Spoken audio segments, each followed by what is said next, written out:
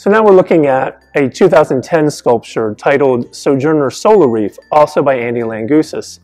And while he was painting in traditional oil on canvas paintings, things where the past and the present collided, he could confidently paint in a very crisp, realistic way because we know the past and we know the present. But when he decided he wanted to extend his artwork and start thinking about the future, he realized that this confidence about what things look like left him. And so he had to open up his imagination in a different way. And instead of thinking about bringing lots of different elements that already exist together into one space, he realized he was at one space, this very present moment, and that it could go forward into many different ways. So it was sort of the opposite way of thinking, which led him to a dramatically different way of working.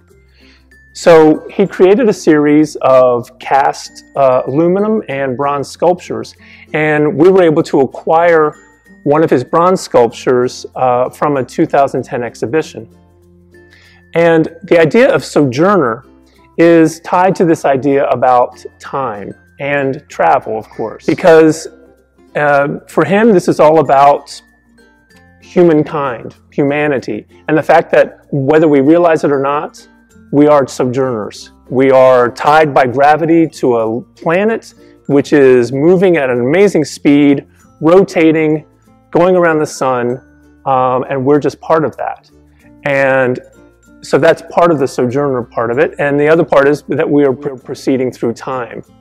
And so he tried to think of how to project into the future this notion of travel and time. And he realized that the thing that kind of connects us together, past and present, is the sun. And so that's the solar reef part of it.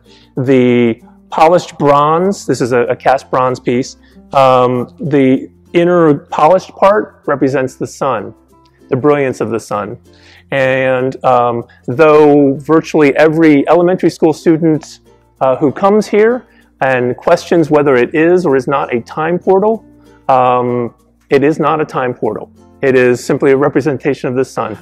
What he's done on the outside is create a symbolic representation of both the natural and the man-made world that sits on Earth, has grown from Earth as a result of life being here, with life that emanates from the sun.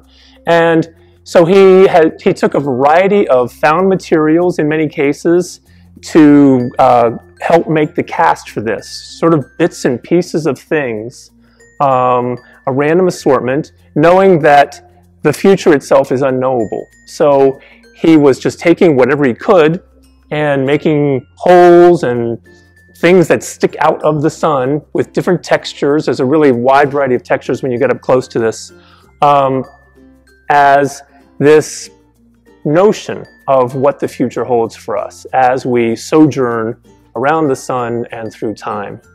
So very different from the painting, but for him it was all about coming up with a way of thinking. It was convergent thinking where everything comes together for the painting, and then when it came to the sculpture he went divergent, starting at one point and then spreading out.